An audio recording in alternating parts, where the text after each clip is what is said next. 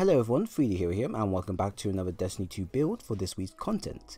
I hope you're all keeping safe out there in the field, as today we're going to be playing around with a PvP focused build, although it can be used in PvE if you wish, but PvP this time as I've not done one for a good while. So today let's talk about the Whispering Slab bow and its new perks that's been introduced to this season. This bow is very unique from its really huge and odd looking design to its new but incredibly effective perks that have been introduced to the new line of weaponry to play with. Now the perks in question are Killing Wind and Unrelenting, which when comboed together can create a very unique setup that improves the player's experience and kill tally if you keep the momentum up, and that's going to be a common theme you hear from me and many other players when talking about the perks. So through playing around with it for a very good while, I've created a build around the two perks to make the loadout I have more viable and deadlier with each precision shot I land. I've also decided it would be a wise idea to add in some charge by light mods and also use invisibility as my main subclass perk to its full potential, so I can land the first shots without being spotted. All in all, this is a very nasty build. So starting things off with the subclass, we will be going with Way of the Pathfinder to make use of the ability stacking buffs and invisibility. The idea here is to make use of Heart of the Pack buff for the initial buff in weapon haste, mobility, recovery and resilience, while also combining it with my invisibility so we can land the first shots and also get out of action very quickly when need be. This will allow us to play a pivotal role in being both aggressive and supportive with our plays, as we can be frontal with our attacks and always lead the charge with our bow hit, and then follow up with our secondary, or we can play a more defensive route where we can focus on hit and run tactics and sticking with our teammates while buffing them through every stats. Adding Killing Wind and Heart of the Pack together will allow two things to also follow. Firstly, we will be able to use both our primary and secondary in a much more coordinated fashion with the weapon haste buff and range. Secondly, follow-up shots between the two will become a staple of the build, where landing a simple headshot with your bow and then switching and quickly following up with our secondary will allow you to net more kills in theory and practice, and that's just with the two abilities being active. You also get invisibility, which will help with aggressiveness and map control, and enhanced grenades can allow you to lock down areas for much longer with a damage buff, and then you can have the combat provision perk as well active, which will provide you back melee energy and grenade energy if you make your allies invisible. So everything here is going to be working in your favour. The importance of the build is to make sure you land the first hit and be able to quickly follow up from there, while also giving you the chance to push up via being invisible and also helping your teammates out as well. If everything goes as planned, then you'll always come out on top. For grenades, I've chosen the vortex grenades for their radius, damage and simplicity, as I can be more accurate with landing them directly at a player and doing damage that I know will connect with. Void Wall is also usable depending on the tightness of the map I'm playing on, but I find that Top Tree with his smoke bombs is a much more better combo to pair that with. For the weaponry side of things, the Whispering Slab, of course with our two new perks, is what we'll be maining for PvP, and then secondary wise I would advise you to either have a hand cannon of a 110, 150, 180, or even a sidearm with ideally a full auto and some range perks built into it. For heavy, I'll recommend you just pick whatever you think is best for PvP, as you're not really going to be making full use of the heavy perk all the time. Ideally, something like a machine gun or a grenade launcher would do you fine. The primary now, in our case here, like I said, is the Whispering Slab bow with the new perks Killing Wind and Unrelenting with a accuracy masterwork. Now this bow has a lot going for it that makes it feel good to use, and it's kind of hard for me to describe it fully by what I mean unless you go ahead and give it a try yourself. For me, it might be that its aim assist is sticky, but not too sticky at 75, making it so that our shots are more accurate when combined with our accuracy stats. Its draw time and handling is also great for taking shots one after another, and great for keeping a tempo up as well. There's a lot going for this weapon, and I believe its ease of use is what truly makes the weapon very different to other bows. The perks on the other hand make the weapon feel even more better to use, if you're more of a PvP aggressive type player. Killing Wind gives you an increased mobility, weapon range and handling, which for a bow is absolutely amazing with its accuracy, even though lightweight frames accuracy are a lot more worse compared to the precision frames. And then Unrelenting offers a health regen upon kills, which for a bow that only needs to land 2 precision shots is great for peeking. It's very achievable for the average to top tier players to go ahead and use this type of weapon and perks with pure ease. Just the 2 perks alone and the weapon's greatest stats is all that you really need for both PvE and PvP, which should indicate to you how well rounded it is. although there are some other perks I would recommend you go ahead and ideally use, such as opening shot. For a secondary, I've gone with the curated Trust hand cannon from Gambit with drop mag, EP rounds and triple tap. Still a very useful weapon of choice to pick for a hand cannon meta with good range and aim assist. Still a very useful weapon of choice to pick for hand cannon meta with good range and aim assist. Now, as it's a 180 frame, shots will be more accurate on my end, which pairs well with a bow for switching in between each shots made. So land a headshot with my bow, and then follow up with a body shot or a headshot with my hand cannon. Now with EP rounds for my Trust, it can knock a player's accuracy off from landing onto me, and making sure that I do win the engagement, which 99% of the time is what will happen. Now as a backup, I do also run with the curated Durang for the close quarter maps, and against aggressive players alike when my Trust just can't follow through all the time. And this may be something that you'll probably opt into using more. You may opt into using sidearms more, which are a little bit more better for close to mid-range engagements, as they can fire much more quicker, plus they don't have explosive rounds built into them, so shots are going to be a lot more tighter on your end, and you're not losing damage as well.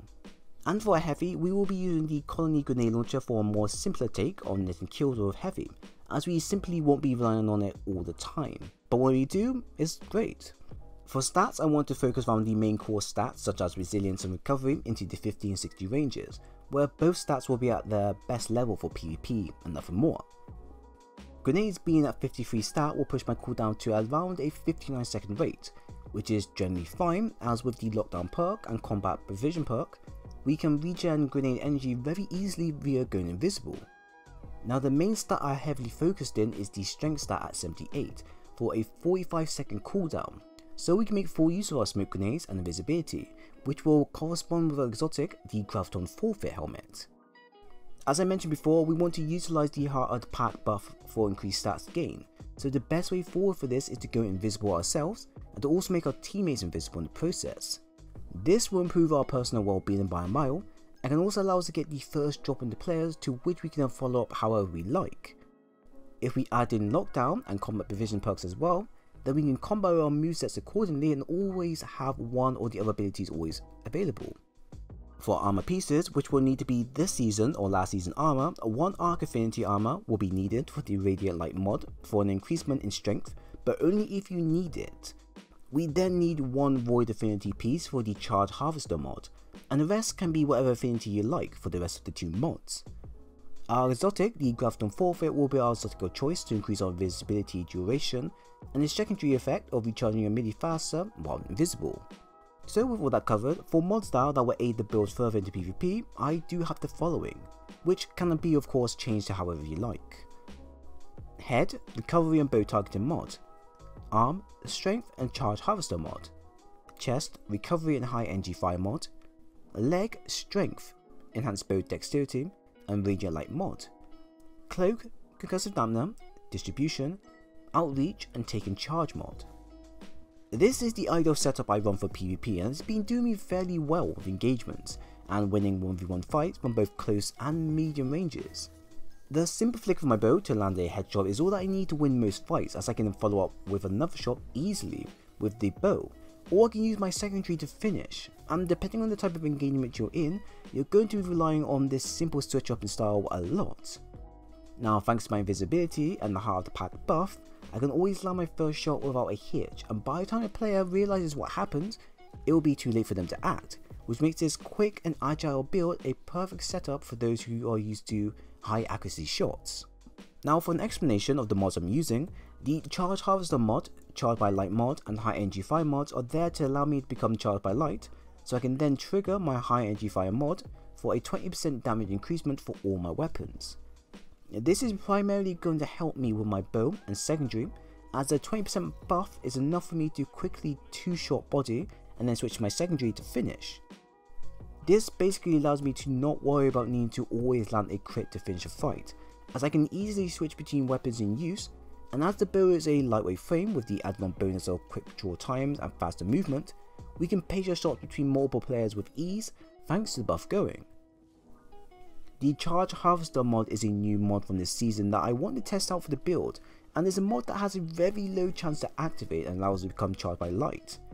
Now when it works and is really great, and extra boost in damage is great for me to quickly follow up shots against multiple players, but it's a low chance to proc and it's quite an issue, and you won't always get the chance to use it, which is why I'm rocking the Charge by Light mod as a backup just in case. Now while we're going invisible, I've added on the Radiant Light mod for a plus 20 in strength, which overall affects my smoke grenades, and when combined further with the graviton Forfeit, it means longer usage of staying off the minimap, and if we hip fire with our bow only while invisible, we can get even more coverage. This, like I said, is important as it allows us to get the first drop on the players without them expecting it. The mod also has a secondary effect of also allowing our teammates to become charged by light via our super, which can be very beneficial for support focused builds in the future. And the rest of the mods left over there are to further provide more buffs when we use our abilities in general.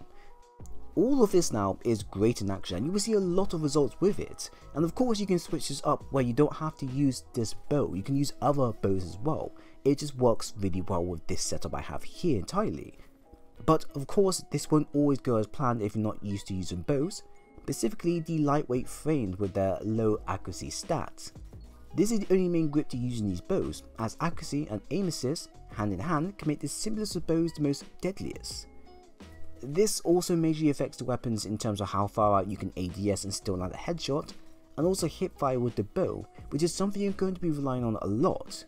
Which is why if you don't have the perks that improve your weapon's accuracy and draw time on the get-go, then the bow is pretty much useless, sadly.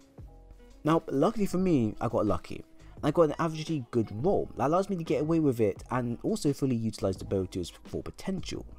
But like I said, if you don't get those specific perks that you're looking for, then the weapon becomes a bit useless, and bows fall in a very odd place in PvP, where they're good, but they're not overly used by a lot of players. In conclusion, the new bow feels and plays really well, with the new added on perks that suit the weapon's playstyle fairly well, with landing quick shots and keeping an effective tempo on my end. Of course there are better perks to use in general, but for what we have and for what you get if you decide to get this specific role, we can utilize it really well within the build. And if we wanted to push it further, then we could use Oathkeepers instead of graviton. But anyways, this is a fairly simple PvP build to use to maximize your gains on the field, and I can happily say this is a job well done for its end results. So if you enjoyed the video, then by all means do please leave a like and a sub, and also follow me on Twitter to keep up to date with Destiny content if you dig that type of stuff, link is down below. But once again, thanks for all stopping by, and I'll see you guys in the next one.